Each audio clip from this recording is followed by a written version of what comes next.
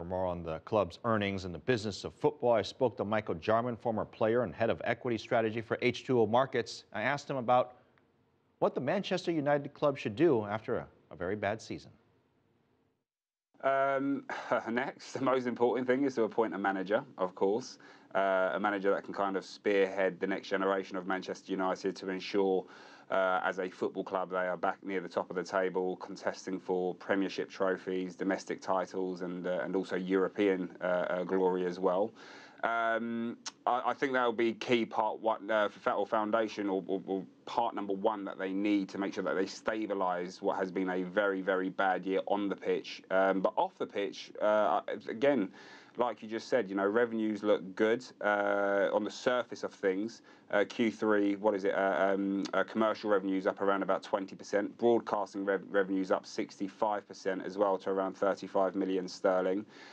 So on the surface of things, from a commercial aspect, the club looks okay, and we are anticipated to be signing a deal, I would assume, with our US counterparts over there, Nike, in terms of another sponsorship, lucrative 10-year contract, hopefully. This is a kit deal that's banded to be around £600 million. So the business off the pitch looks okay for now, but there are cracks starting to appear, and any businessman will want to start keeping an eye on them, including the fans. Some of the big fans around here in the studio have told me about this Champions League that they will not be participating in because it's been a very difficult season on the pitch, as you mentioned as well. How much impact does that have ultimately on the financials of the firm?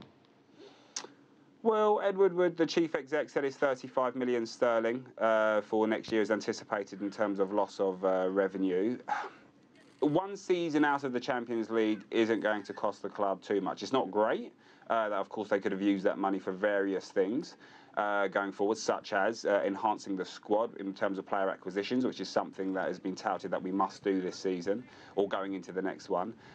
But again, you know, 35 million sterling, Manchester United as a brand globally, they're always going to attract big money so long as their pitch on the success on the pitch can be maintained. It's when that starts to wane, the club then can start getting into financial difficulty. And I can tell you now, adamantly, that I strongly believe that the sacking of David Moyes wasn't just because of the on-the-pitch performances that he was seeing. It was expected that he would have got another season longer.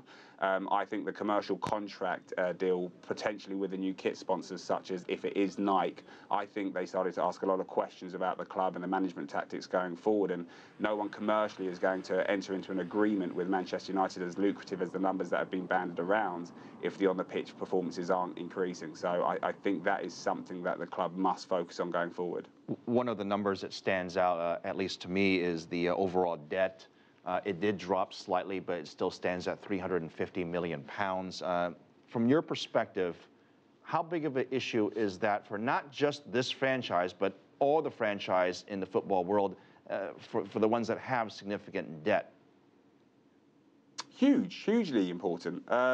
I think there should have been a lot more questions asked about how the Glazers took over the club, because they didn't buy the club with cash. They bought the club and then used debt and then put the debt against the club to then acquire it.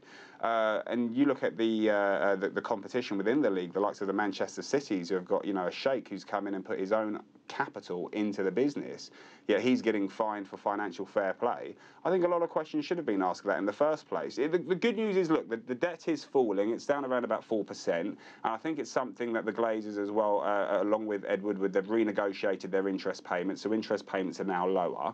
I have a personal question for you. You're also a unique personality as well, because you're a former player. And during the time that Man U went public, you went on the record to say that you would basically, you're a fan of the team, but you didn't invest in the team. Does this change anything for you? Does this make you want to invest with the stock price having come down, and perhaps even though they have their issues, longer term, do you feel confident?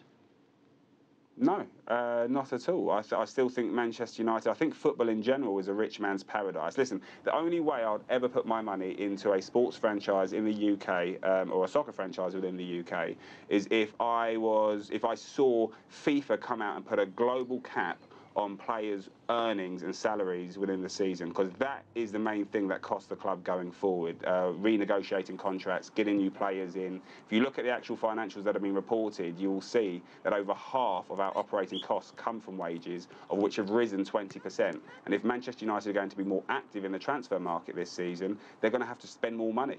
Look at what the stock price has done since then. Manchester United was pitched to investors as a growth stock, but the stock's up 10%. The S&P 500 has outperformed it. So why on earth would I want to go and put my money into a company that is likely to have operating costs increase on it in the short term, and no guarantees of any long-term success off the pitch and on the pitch as well? So I'm still not a fan. I'm still not a buyer of any business soccer orientated at all. I think it's a rich man's paradise.